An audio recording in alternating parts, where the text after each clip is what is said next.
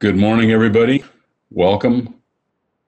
It's my pleasure to welcome you today to a session focused on U.S. Russia conflict and international security, with opening remarks by Matthew Rojansky. Let me do a bit to set the stage before we turn to the subject. This is a return visit for our speaker today. He was last with us almost exactly 4 years ago, in which he gave a talk to help us understand President Putin's grand strategy and its tactical elements, and to help focus our thinking on the necessary strategic response by the United States. In that session, he focused on a fine essay done for the NATO Defense College, exploring the relevance of George Kennan's work on containment in the 1940s for the big strategic problem of the 2010s. The intervening 4 years in U.S.-Russian relations have unfolded in ways that really no one could have predicted. Let's invoke Charles Dickens. It's been the best of times and also the worst of times. Presidents Putin and Trump both said they wanted to improve relations, and they have had an improved relationship between the two of them, yet the overall situation between our two countries has clearly continued to deteriorate. And today in Washington, newcomers must again be looking for that darned reset button. Every new administration has come in and sought to reset policy towards Russia and to put things back on track and find the silver lining in the dark skies. And a central part of Matt's message today is that we shouldn't give up on finding that silver lining because it's possible to put our bilateral relationship with Russia onto a more solid footing and to start moving again in a more positive direction. And this note of cautious optimism is a welcome addition to a debate that's otherwise quite sour. Mr. Matthew Rojansky is director of the Kennan Institute at the Woodrow Wilson International Center for Scholars in Washington, D.C. He served previously as deputy director of the Russia and Eurasia Program at the Carnegie Endowment for International Peace. He has also served as an embassy policy specialist at the U.S. Embassy in Kyiv, Ukraine, and as a visiting scholar at the NATO Defense College. He currently also serves as an adjunct professor at Johns Hopkins University's School of Advanced International Studies in Washington, D.C. He has an undergraduate degree in history from Harvard University and a law degree from Stanford University. Matt, thank you so much for making the time to join us. I hope our connectivity works this morning well enough to enable us to get through this session successfully. To review for the group before I turn it over to Matt, Matt will speak for 30 to 45 minutes with PowerPoint slides, and then we will turn to the question and answer session, broader discussion. And if you'd like to join the discussion at that point, which will be off the record, please submit a question in the chat function, sending it to me, or put your hand up electronically and we'll call on you. So without further ado, Matt, thanks so much for making the time to join us today. Over to you. Okay, great. Can you guys hear me now? Yes, we can. Yes. All right, super. Well, thank you very much for that generous introduction, Brad. And I very much regret not being with you in person, not least because I am a native of the Bay Area. I grew up literally visiting the lab when I could and how I could, because my grandfather worked there. And that is why I exist, because he moved the family out from Brookhaven, Long Island, to work at Lawrence Livermore. So it's near and dear to my heart. This pandemic and all the limitations it imposes is another story, and I'm going to try to speak to you from my notes while sharing a full screen PowerPoint with you. I beg your forbearance in case it is less elegant than Katie and I pictured it in our prep session, but here goes nothing. Wait, hang on. Nope. See, now I forgot to actually share the screen. I'm going to share the screen, and then, okay. So, share. All right. Now you all should see my PowerPoint. I'm going to go to slideshow view. All right. So hopefully you see our friend Volodya there, clutching the microphone and inspiring all of us. So you good? See it? Yes. All right, great. So yeah, so as Brad said, I have a background as a Russia area studies guy, and my credentials in that field plus $3.49 will get you a cup of coffee at Starbucks. So that's about what it's worth these days. But I do want to draw a little bit on some of what I learned about in the education that Brad talked about, and talk a little bit about what I see as kind of the power of social science to help us understand the psychology of the relationship as a foundation for the policy landscape. So I want to introduce a concept that you've likely heard of before called fundamental attribution error. It's credited to Lee Ross at Stanford in 1977, where he defined it as the tendency to believe what other people do reflects who they are, as opposed to, of course, explaining your own behavior based on circumstance and need and exigency. The variation I'd introduce here is to say that we see what the other does in the context of the U.S. Russia relationship, but we supply our own reasons for why he does it, and this gets us into a logic of escalation in the relationship. So I'll walk us through this and sort of explain how it works. Again, none of this is intended to be an argument or controversial. This should be recapping stuff you've heard a million times. So see if these statements sound familiar. Americans tend to believe that Russia is in conflict with the United States, with Western democracies, and with its post-Soviet neighbors because of the nature of its government. So think about the following claims. Russia seeks to undermine American democracy because such a system is inherently threatening to Putin's kleptocratic, authoritarian, nationalist regime. That should not be a far bridge to cross. We've heard that a lot of times. There's a lot of truth to it. Russia behaves in an aggressive way towards its neighbors because the Kremlin cannot tolerate the flourishing of freedom and democracy or integration into Western institutions in those neighbors. Again, not an outlandish claim. You've probably heard it many times, been baked into many official U.S. policy documents. So here's the rub. The Kremlin and President Putin receive consistently more public support and approval on foreign and security policy than on other issues like economic and social issues, dealing with corruption in Russia, all kinds of issues where they fall short. Foreign and security policy is not one of them. So there are two possible logical conclusions to this, and they're both bad from a U.S.-Russia relations standpoint. One is that the Russian people are so manipulated and deceived by their government that the only solution to our disagreements is a change of that government. That might actually be analytically correct, and you often hear people hinting at this when they talk about kind of, we just have to wait Putin out, but that is dangerous territory for foreign policy, as we'll discuss. And the second possibility is that the Russian people actually genuinely agree with their government's aggressive foreign policy, and so our problem is not with the nature of the government, with Putin, it is with the nature of the Russian people.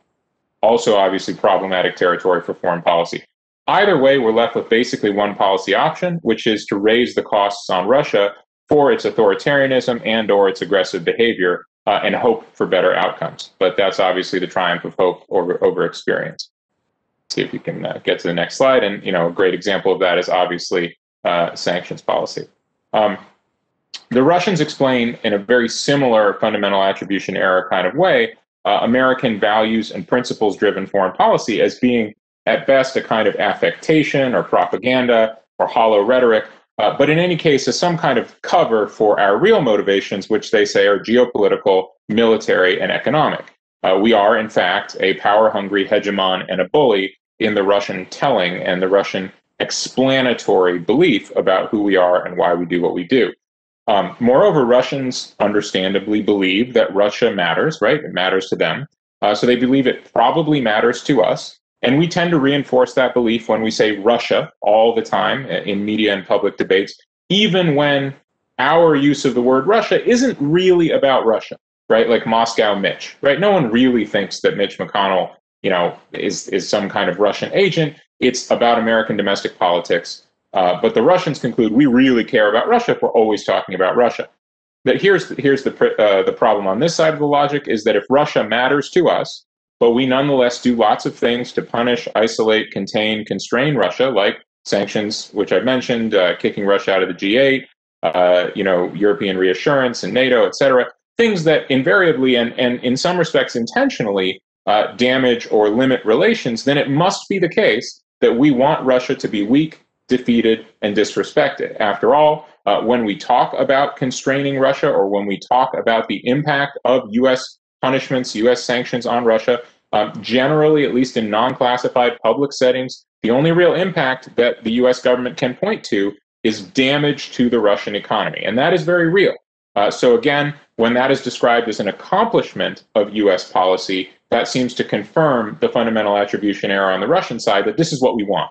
We want to hurt Russia, we want Russia to be weak, and we want Russians to be contained. So if Americans want to do this to Russia, then from the Russian perspective, the best way to try to deter us is exactly what we conclude, raise the costs, right? Except they don't have the ability to raise the costs by leveraging the global trading and economic system. So instead, they seek asymmetric areas where they can do so. And we know about many of those areas, including obviously troll factories and hacking and active measures and so on. So we have two totally different understandings of one another's motivations. We do not effectively talk to one another anymore about the fundamental drivers of our behavior. And we each try to raise the costs for one another, which in the end doesn't change any behavior, quite the opposite. It reinforces our fundamental attribution error and tends to lead us to a cycle of escalation. So basic question, how far has it gone? Are we in a new Cold War? It's good news and bad news, right? There are definitely some similarities. There's a basic distrust that's very prevalent in this time period. Russians don't trust their own leaders, just like in Soviet times. But unlike in Soviet times, they also don't trust our leaders. Living with coercive state power and with the reality of a deep state in Russia means you're very inclined to believe in conspiracies, whether local or global. And Lord knows there are plenty of conspiracies that involve the United States in the Russian telling, and there are plenty of conspiracies that involve the Russians in the American telling. Americans, as I'm sure everybody has noticed, are preoccupied with sort of the scheming, all-powerful Vladimir Putin lurking around every corner, perhaps so powerful he can even control an American president, right? Even when Russia does something that should be thought of as just objectively good, humanitarian, right? Like, sending needed medical supplies amid a pandemic, it is covered in a cynical way. The Russians must be up to something. So this is all very reminiscent of kind of Cold War boogeymanism. Masha Gessen, the New Yorker author, has talked about, with whom, by the way, I often disagree on policy, but I think she's very correct when she talks about how Putin phobia has, in a way, transitioned to a broader Russophobia in America. And I'll never forget this famous moment in one of the hearings around Trump and Russia and that sort of thing, where a Capitol Hill investigator actually asked someone, have you ever had any contact with a Russian or someone with a Russian accent? That's a very scary moment for 2017 or 18 or whenever it was. Russians, once again, and many of you who work on this will know that, view the United States as the main enemy, right? The предполагаемый противник, or the главный враг, if you want to be more crude about it. We're engaged in zero-sum narratives, right? There are low or no expectations for cooperation, even though we obviously have areas of common interest, just as we did even in the darkest days of the Cold War. Space, medicine, counterterrorism, perhaps even cyber. We're engaged in this sort of automatic tit for tat, right? I don't just mean, there has to be a consequence when the other side acts lest something further bad happen, right? That's kind of rational. That's based on basic deterrence or game theory, but rather the automatic tit for tat, the sort of doomsday machine of punishing one another. We're engaged in that once again. Unrealistic expectations of total victory in a zero-sum contest, right? Generally speaking, between human beings, again, it's a kind of a statement of social psychology. When you're engaged in a zero-sum, it's not realistic to expect total victory, but our past experience or our salient memories shape that expectation on both sides. But it's different. For us, we won last time, but the last time that's salient is the end of the Cold War, 1989, 1991. For the Russians, they won last time. And, if I were with you in person, I would say, what do you think their salient memory is? Well, it's World War II, of course, right? That's why we have this cult of World War II memory. It is the last great Russian-Soviet victory, and that is the most salient last time, the most salient historical memory to which they peg their identity and their motivations. We're engaged in proxy conflicts. Again, with an expert group like this, I probably don't have to go through the list, but suffice to say, it sort of starts with the post-Soviet space, Ukraine, Georgia, Belarus, etc., and it runs all the way through much farther flung places, as far away as the Middle East and Venezuela. But then even closer to home in the sense of, within U.S. domestic politics, arguably, and certainly in Europe, where we know for a fact that while the United States is close partners and allies with national governments, the Russians may actually be backing financially and in other ways opposition parties. So that's a proxy conflict. That is a classic definition of a proxy conflict. Real risk factors abound. So the near misses that we've seen at sea, in the air, et cetera. I just suffice to say we're rolling the dice every time with these things. Okay, so that's mostly, I'd say, pretty bad news, the ways in which this is similar to a Cold War. There are important differences. We are not coming out of the Stalinist 1930s as we were at the beginning of the Cold War in the 1940s, right? We're coming out of an unprecedented period of Russian-U.S. engagement and Russian global engagement. And this, in a way, is why sanctions have had such a big impact. Even though less than 1% of Russia's GDP involves the U.S. service sector, its denial of access to that sector that has had perhaps as much, according to recent social science data, as 8% impact cumulatively on Russia's GDP since 2014. That's a huge impact, right? Obviously, other factors have been at play, but that trying to control for the slide in energy prices, et cetera, we nonetheless come up with nearly a tenth of Russia's economy hammered by sanctions. So that is actually testament to Russia's global integration. Post-Soviet Russia, it's not the land of milk and honey, but on the other hand, it's a lot freer and it's a lot more prosperous than the Soviet Union was at the comparable period. And the post-Cold War generation has established real connections with one another. So if you concentrate on people whose formative experiences were not in the 1960s, 70s, or 80s, you actually find a really different psychology on behalf of the younger generation. A great example, of course, is the 2018 World Cup, where over 30,000 Americans, most of them young people, because soccer is just more popular with young people. I'm more of a football fan myself, but went to Russia, saw no problem with that, happily accepted the free visa that was allowed. Compare that to the Cold War, right? The reciprocal boycotts of the 1980 and 1984 Olympic Games, et cetera. Moreover, the current conflict lacks what I'd call a universalist global ideological component. It's not that there isn't an ideological element. There is, especially in election interference and general operations on the Russian side to exploit fissures in U.S. politics, and arguably on the U.S. side when we do democracy promotion, when we condemn Putin and his regime for being anti-democratic, abusing human rights. But these are not like in the Cold War. In the Cold War, there was a big idea that the entire world was supposed to latch itself to that would come with sponsorship, with support in the form of military aid, in the form of development aid, sometimes in the form of actual boots on the ground from either the red team or the blue team. And all you had to do was kind of raise the flag and we'd show up and we'd embrace your future and make it our own, right? Nobody's got an appetite for that today. That's not what this conflict is about. It's an important difference. Even RT, right, the infamous RT of Margarita Simonyan, it's significant to me. Their motto is not Russia is right. Their motto is not, the dawn of communism is just over the horizon. Their motto is question more, right? So it's about breaking down what they view as a dangerous consensus rather than building something up with a universalist utopian ideology. So neither Russia nor the United States, I guess is the takeaway message here, is ready to own the global future. Even when we sometimes suggest that in our rhetoric, there's really nothing backing that up. Both sides have extremely reduced capabilities. You look at the collapse of U.S. investment in expertise on Russia. There was a 2017 study that showed approximately 4 new PhDs per year that have at least 25% content regionally focused on Russia. 4 in the United States of America. I mean, that's kind of appalling.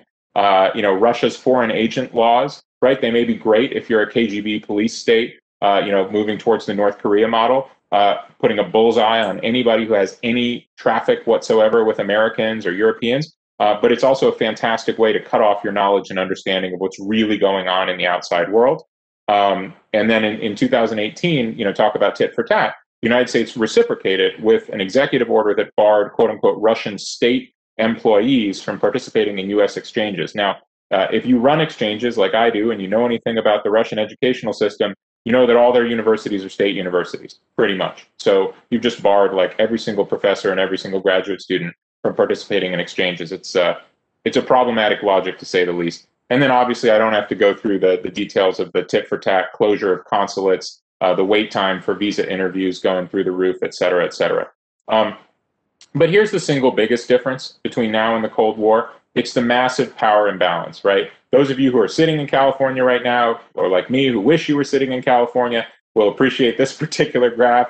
It's a few years old, but if anything, the numbers have gotten more extreme than this. Russia's economy is literally smaller than that of the state of California. Compared to 1980, when maybe the U.S. GDP outclassed the Soviet Union by a factor of 2, maybe 3. Today it's a factor closer to 20, right?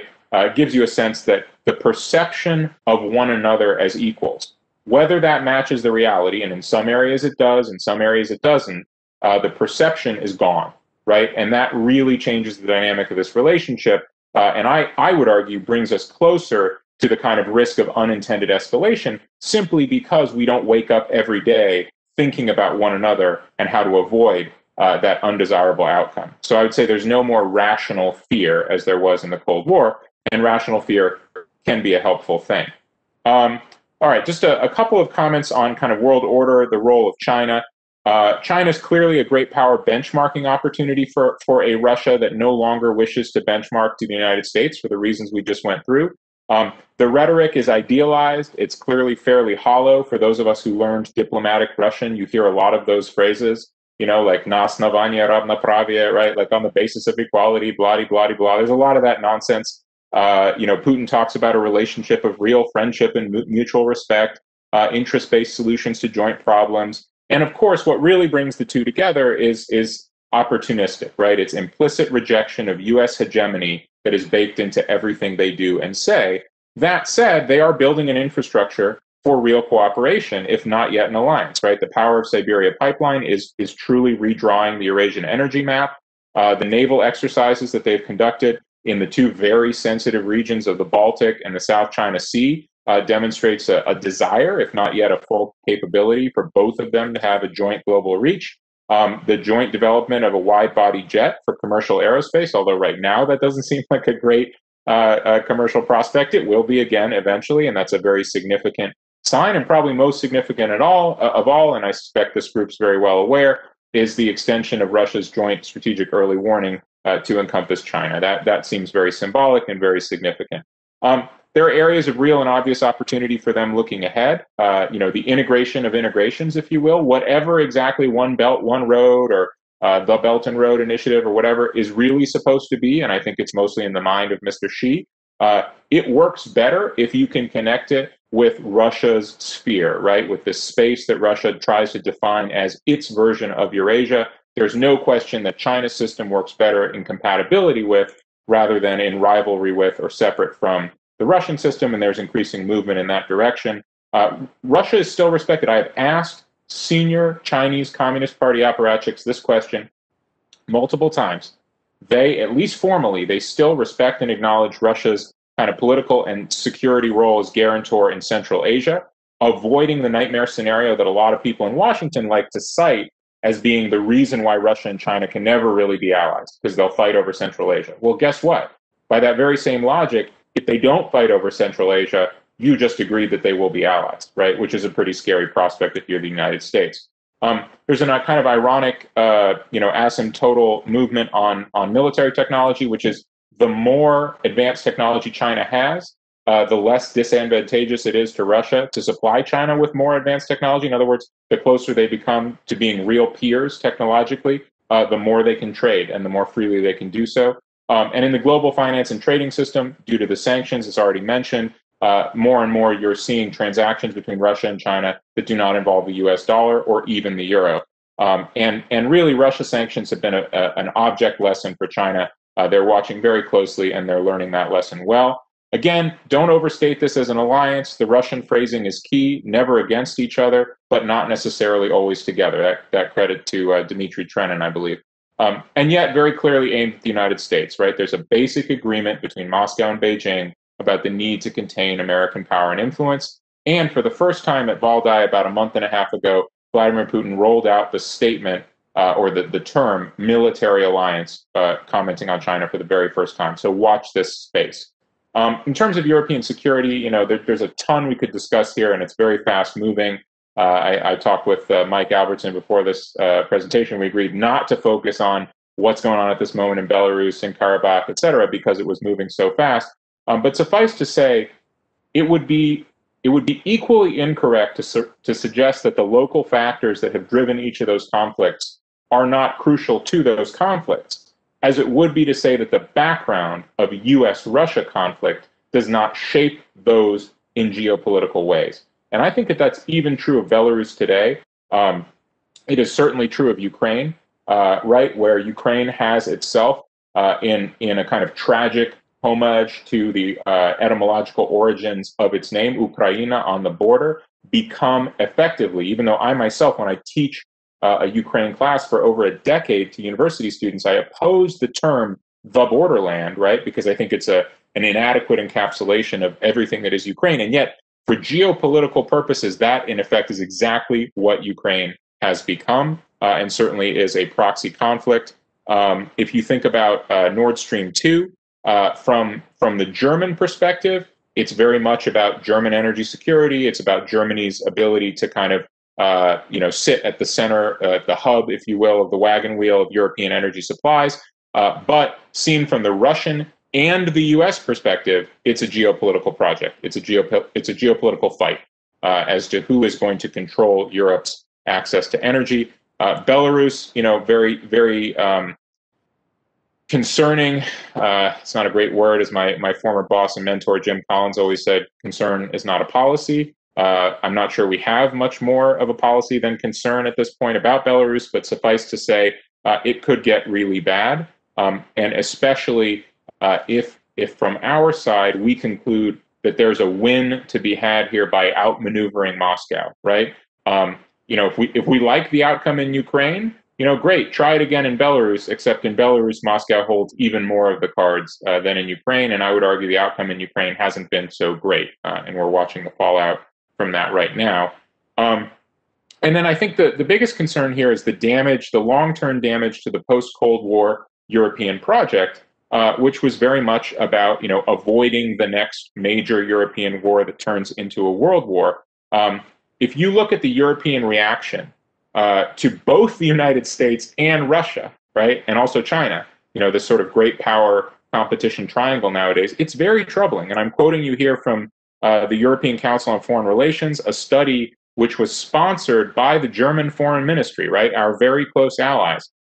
Quote, powerful countries ranging from China to Europe's ally, the United States, are increasingly reverting to economic punishment and blackmail to change the behavior of European entities, be they the EU member states' governments or businesses. And they recommend, among other steps, bulking up the EU's, quote, economic sovereignty. There's pressure, as we've seen from both sides on NATO, Washington pushing for more NATO spending, not a Trump position exclusively, right? Obama pushed for it. I expect Biden would push for it too, while Russia is increasingly calling NATO's bluff with near misses and new deployments and so on. So this vision that dates back to the European coal and steel community of the European space being about avoiding a future war, avoiding the rise of nationalism, obsessions with sovereignty, this is falling apart. The wheels are coming off of this as Washington de facto abandons the post-1989 goal of a Europe whole and free and accepts a new divide under the moniker of great power competition. Obviously, a lot more to unpack there. I feel like with this group, in the interest of time, I don't have to say a lot about the arms control and nonproliferation agenda, only to say, look, INF is clearly dead.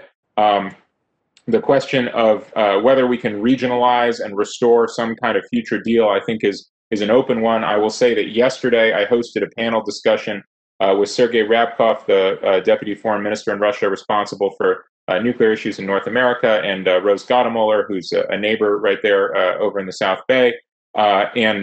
This was, let's say, not a productive lane for conversation. We just went right back to trading accusations, about, we believe they're in violation. They're willing to consider potentially limiting deployments, but they absolutely deny what we perceive to be open and obvious facts. Although New START extension appears very likely with the arrival of a Biden administration in January, it's by no means a foregone conclusion. We don't know for sure that it'll be extended for 5 years. And it's an open question as to, well, what happens in the interim, right? Are we prepared to do something modest, like just slightly tweak down the numbers, something a little more ambitious, like shift to just total warhead count rather than deployed, not deployed, delivery vehicles, blah, blah, blah? Or do we, in fact, have to go for the whole enchilada, which Deputy Minister Rabkov said very clearly yesterday ain't going to happen, and that's multilateralized arms control. He had a sort of more, longer-winded, more pragmatic answer than that, but suffice to say, he did, interestingly, bring up the Incidents at Sea Agreement from 1972 and the need to kind of update our incident management stability agreements. I think that's important. And then, obviously, the Open Skies Treaty's sort of gone out the window at this point. And cyber dialogue, if there is any, maybe some of you know, I'm not aware of it, it's not happening. So some of the kind of quintessentially old issues that are new again, and some of the new issues that are compelling now, are simply not being addressed in strategic stability dialogue between the United States and the Russian Federation. The basic problem here, I would submit to you, it's actually not the lack of a kind of technical expert level dialogue. The basic problem is that we lack an agreement in principle between Moscow and Washington that we each have a stake in one another's stability. And what I mean by that is very simple. From the Russian side, they believe now that anything that weakens American power and American credibility is good for Russia. And that can include taking down an American president, taking down an American election, right? Those are quintessentially destabilizing actions. I think from the U.S. side, many people, I am not among them, but many people believe that if we can help to deliver a future for Russia without Putin, right, what many call a future Russia, an other Russia, a better Russia, right, if that is the aim of U.S. policy, it will be better for U.S. national interests. Whether that's true or not, as a matter of policy, it leads to utter disaster. It is a destabilizing policy. So I think without an agreement in principle on that, you can't have anything like détente, and without détente, you can't have an atmosphere in which you can negotiate the kinds of things that we have done in the past. So let me end on this. What can we do about it? A student from a small former Soviet country recently asked me in a lecture, could foreign policy bring a divided America back together? And I said, probably not, because America is both blessed and cursed by our wealth and our security. No external enemy can really be threatening enough, at least not perceived as such in our minds, to matter viscerally to Americans every day, the way that, for example, Russia matters to Georgians, which is what this girl had in mind. What that means is, and you can see these kind of fantasy screenshots of, Russia invading Canada and America, and we come together, and Venezuela invading the southeastern United States, right? And this is literally the stuff of computer games. We actually have to solve our own problems at home first, for our own reasons, in order to restore our strength and credibility in the world. Not the other way around. Not fight a foreign war, rally around the flag at home, and hope we can fix our divided America. George F. Kennan, the namesake and co-founder of my institute, I think had it right. Going back 70 years, he wrote in the Long Telegram, and I quote, "We must formulate and put forward for other nations a much more positive and constructive picture of the sort of world we'd like to see than we have done in the past. Europeans," and here, by the way, one might add Americans as well, "are tired and frightened by experiences of the past and are less interested in abstract freedom than in security. It's about the degree to which the United States can create among the peoples of the world generally the impression of a country which knows what it wants, is coping successfully with the problems of its internal life and the responsibilities of a world power, and which has a spiritual vitality capable of holding its own among the major ideological currents of the time. Surely," he concludes, "there was never a fairer test of national quality than this. In the light of these circumstances, the thoughtful observer of Russian-American relations will find no cause for complaint in the Kremlin's challenge to American society." And, Brad, if I concluded my 2016 talk for you guys with that same extended quotation, I apologize, but I love it so much. I almost had a bust of George Kennan made for the Kennan Institute with this quotation inscribed on it. So I'll end there and happy to take questions. Thank you, Matt, and excellent set of remarks and finishing point.